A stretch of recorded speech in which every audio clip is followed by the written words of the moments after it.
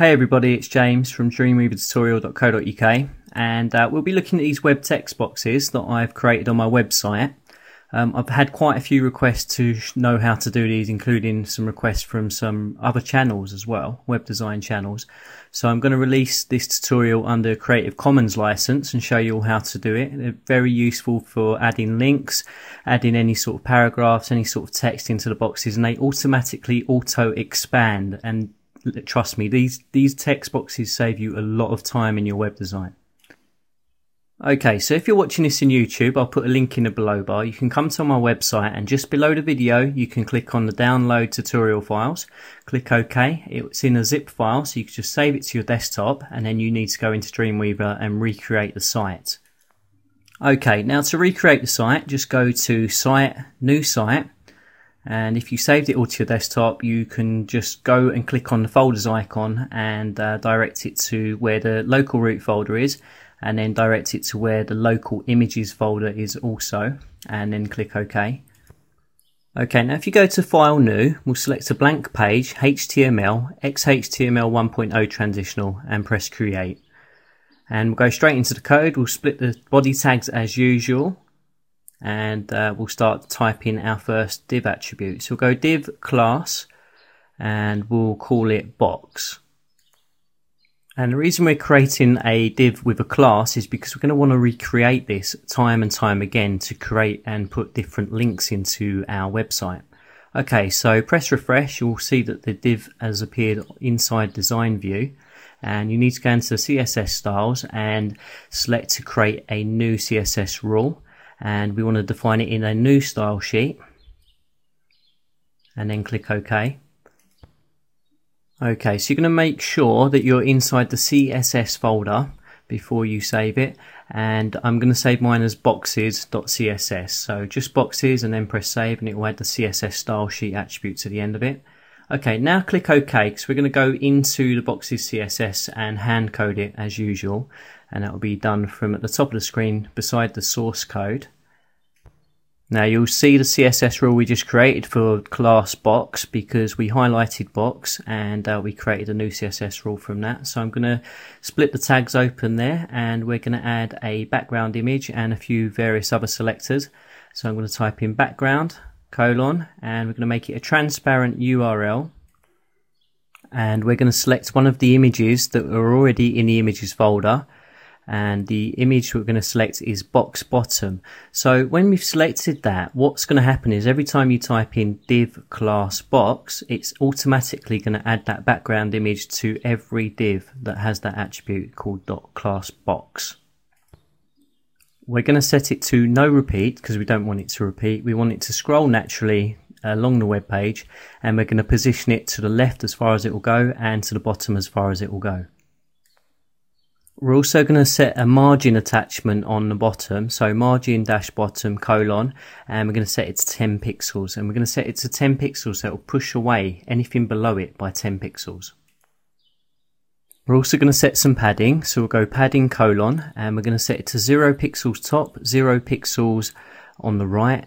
We're going to set it to 15 pixels on the bottom to push up any content within it so it doesn't spread outside of the image. And we'll set a width of 250 pixels, which is the width of the image. Now, I highly recommend playing about with these settings so you know exactly why I've put this code in and what it does. Okay, so I'm going to save it and preview it in the browser so you can see what we've just done. And we've put in the bottom image that's going to hold all the content in place at the bottom. And remember, it's got that 10 pixel margin, so it's going to push anything below it away by 10 pixels also. Okay, so remember that every time you go in the source code and you type div class box, that background image is going to appear at the bottom. Now we're going to go inside the div class box, and we're going to add a h3 title attribute, and we're going to attach another image to the h3, and this will be the top box which will join them all together. So I'm going to type in h3, I'm going to give it a title of box title, just a generic title, and I'm going to close that h3 off. And you can see the text appears in design view. And now we're going to click back into the CSS, and we're going to add a selector for the h3. So we want to target the h3 which is inside the class .box. So we'll type in .box and the h3 inside of it. Okay, so open curly brackets, we'll close the curly brackets and put in some code now. Well, the first thing we're going to put in is the background image, and that's going to be the silver box. So we'll type in background : and we'll type transparent URL and we'll search for the box top. And there it is. It's 250 pixels in width and 35 pixels in height, and it's only 2 kilobytes. Okay, so if I just click inside of design view, you'll see it will appear at the bottom there, but we still need to make some adjustments because it's not showing to its full extent. Alright, well the first thing we want to do is we're going to set it to repeat if it has to. So we'll just type in repeat, and we'll also want it to scroll naturally with the page as well, and we want to position it 0 on the x-axis and 0 on the y-axis, and that will just position it nice and snug. And what we'll do now is we'll change the colour of the text. I'm going to type in colour : and we're going to type in pound 333333, sort of a dark grey colour, and colon, and we're going to change the font size. So I'm going to type in font -size : and we'll change that to 12 pixels, and we'll put a semicolon on the end. Now if you remember earlier I said that the image that we're going to insert is 250 pixels in width and 35 pixels high. Well, that's not 35 pixels, so we're going to set the height on it now so that the full height of the box appears. So we'll type in height : and I'm going to put 35 pixels, and that's the exact height of the image, and with a semicolon on the end. And if I click inside design view or press refresh, you'll see that you can see the full image now. Now we don't quite have the H3 title tag where we want it to be, so we're going to position that using a sneaky little trick, and we're going to type in line-height : and I'm going to set the line height to 30 pixels.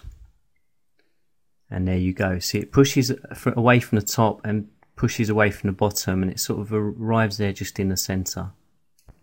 Now, pre-built in Dreamweaver, the H3 or any title tag will come with a pre-built margin attached to it. So we're going to take the margin out, and you'll see that the box collapses. There we go. So all we have now is literally the image, the box, and the title with no margins. Now we're going to set some padding, and because I set a line height on the H3 title tag, we're going to want 0 pixels top and bottom, but we will want 15 pixels left and right. So it will push it away from the edge there by 15 pixels and won't allow the title to go any further than 15 pixels.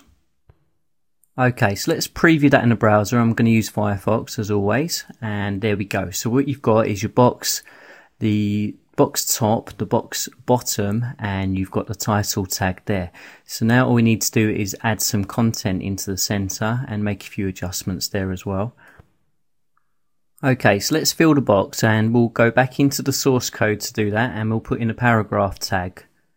And if you grab some text from anywhere, or if you want to type the text in manually, I'm actually going to paste some text into the center here, and just to fill out the box, make it have a bit of content so we can see how to adjust it from there. So I'm going to paste the text in now, and I'm going to click inside design view to make that show up, or press refresh if you want. Okay, well we can see at least part of the effect is working because the box is auto expanding and the image is showing below it. That's something to do with the padding and the margins affecting it. Okay, so we're pretty much there. We just need to adjust the sides. Now it is auto expanding, but we need to add a border to the left and the right and give the illusion that it's completely self-contained within the box. We also need to add some padding to the text because it's sticking out very close to the edges there. So we need to pad it in a little bit. Okay, so I'm going to go back into the CSS file that we created earlier, and we're going to need a selector for the paragraph. So this will be .box, so the class box, and the paragraph inside of the class box. So open curly brackets, close the curly brackets, and we'll start typing some code. Okay, the first thing we're going to do is we're going to set a background color. So we'll type in background : and we'll say pound FFFFFF.